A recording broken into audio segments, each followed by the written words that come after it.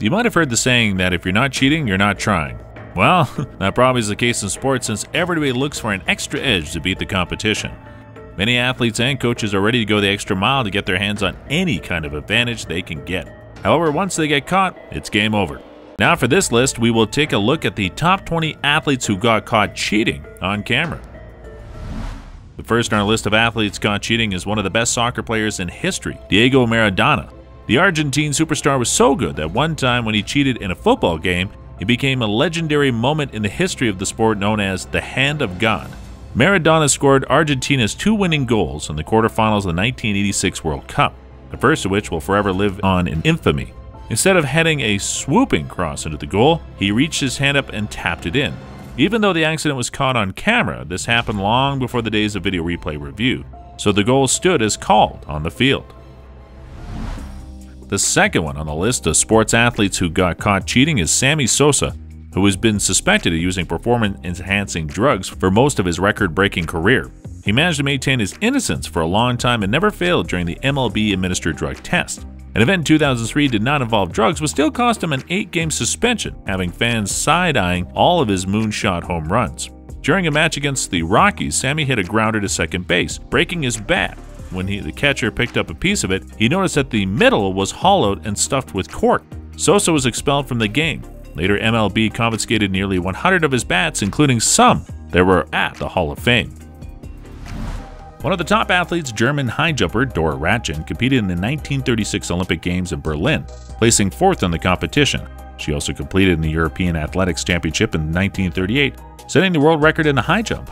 The controversy surrounds Dora's gender, as it was later discovered she was born a man but competed as a woman.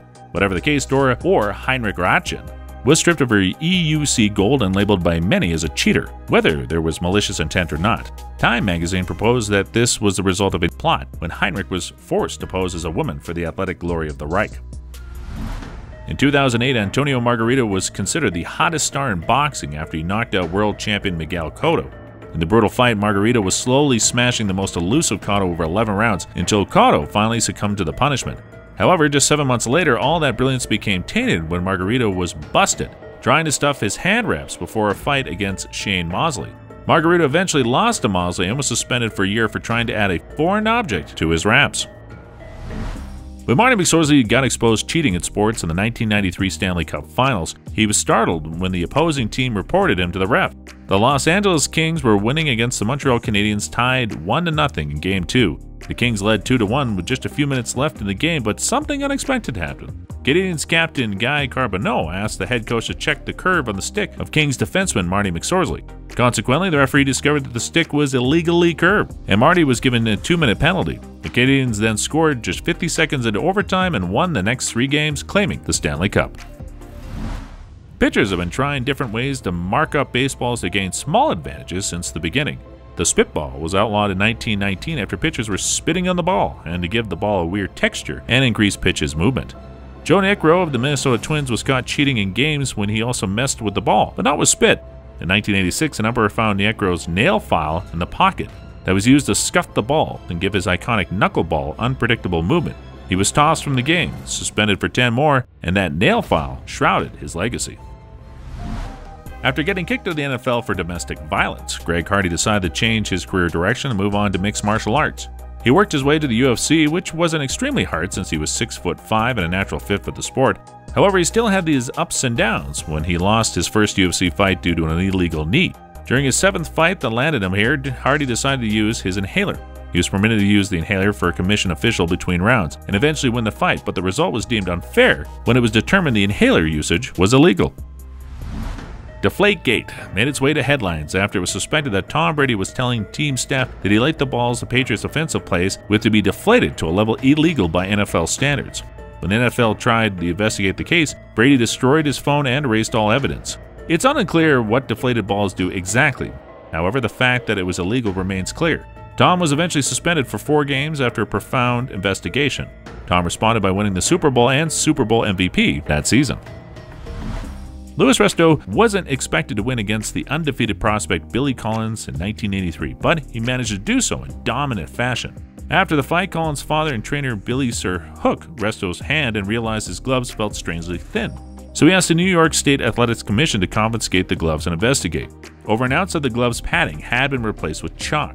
Risto pleaded ignorance, but he and his trainer, Panama Lewis, were suspended indefinitely.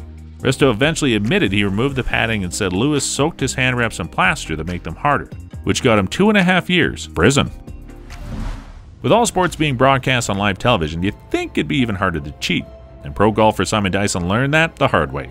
At a Shanghai tournament, little-known golfer Simon Dyson was disqualified after footage showed him pushing down a spike mark on the green. Altering the course to improve shot is a violation of the rules, but officials on the course didn't notice until TV viewers brought the incident to their attention. Simon was fined £30,000 and given a suspension 2-month ban from the European Tour for the violation, but it was determined his actions weren't intentional. When Rosie Roos crossed the finish line at the 1980 Boston Marathon, she didn't exactly look like someone who just ran 26 miles. That led to some suspicions. Later, the discovery that she cheated when officials noticed she didn't include significant locations in her recollection of the event, and runners didn't recall her passing them. Then witnesses spoke out about her bursting into the track late into the course, and a freelance photographer from New York outed her for riding the subway during the New York Marathon just 6 months earlier. It was clear she had cheated then, using the New York race to qualify for the Boston Marathon. Another pitcher, another substance that's not meant to be on the mound. This time, the element in question was pine tar, which has been used in baseball to improve bats' grip.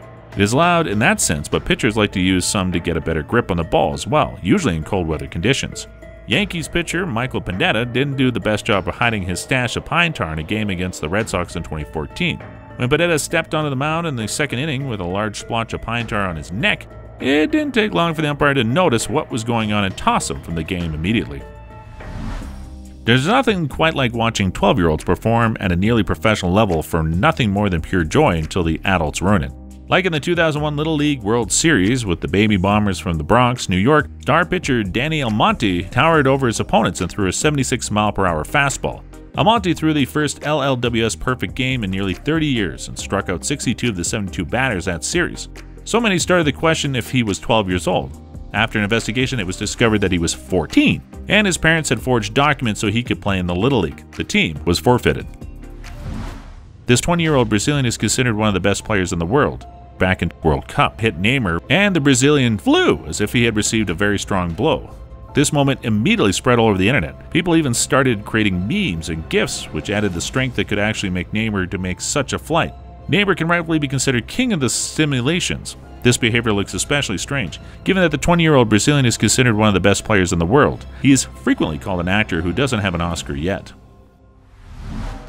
Not just theoretically and philosophically, only this time it hurt physically as well. Crashing a car can cause permanent damage, but that's exactly what was asked of Nelson Piquet Jr. back in 2013. He did as he was told, spinning out and crashing into a wall to help his teammate Fernando Alonso win the race. Piquet eventually confessed to the cheating after officials confirmed that the track didn't have any cranes that would allow a damaged car to be lifted off the course. The team's managing director, Flavio Berratti, was banned from all Formula One events. The funny part about Mike Tyson's cheating scandal is it didn't even help him win a fight. If anything, it was an escape for him from an evident loss. Tyson was being battered in the first 3 rounds of the rematch with Evander Holyfield in 1997. So he resorted to the only tactic he had left, biting. Tyson famously bit Holyfield's ear not once, but twice in the 3rd round and was disqualified. After the round ended, giving the win to Holyfield. Tyson was fined over $3 million for the bite, and his boxing license was revoked for a year. However, he didn't seem too shocked by this. Former Soviet modern pentathlete Boris Onashenko joined the list of people who got caught cheating in the 1976 Olympics when he concocted an intricate épée that included a wiring system that would score him a point even if he hadn't landed a blow on his opponent. When facing off with British team captain Jim Fox, the British team noticed Boris was scoring points without making contact. When officials discovered the modified épée, it was confiscated. Boris had to continue with a regulation weapon. The strange part is Boris was considered the best fencer in the game at the time and won the match by a wide margin anyway. Eventually, Boris was disqualified from the event and the British took home the gold. It's unclear exactly how Julie Miller cut the course at Ironman Canada in 2015, but officials caught her trying to get away with it. Miller tried to trick the timing chip that racers went to keep track of their splits. She logged her splits manually instead, claiming the chip malfunctioned and fell off during the competition. She finished with a career best time in the marathon portion of the competition, which raised suspicions. A New York Times investigation led to video proof that Miller had skipped parts of the course, and she was then banned from sanctioned events for 2 years due to her transgression. If you lose on purpose, is that cheating? The answer is yes, according to the Badminton World Federation.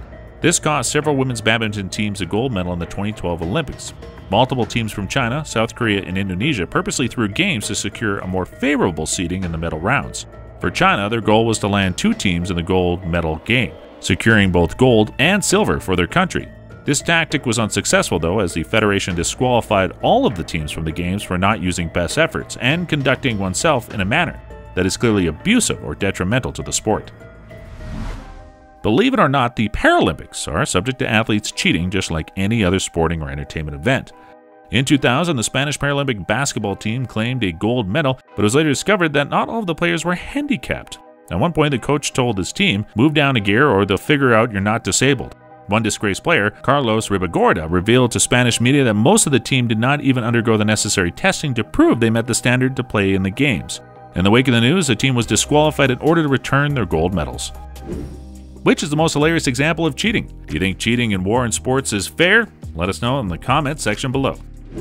Like always, if you enjoyed it, be sure to give us a big thumbs up and leave us some love in the comments section. To keep up to date with all of our awesome videos, be sure to hit subscribe and turn your notifications on to never miss a thing. Until next time, do take good care of yourself.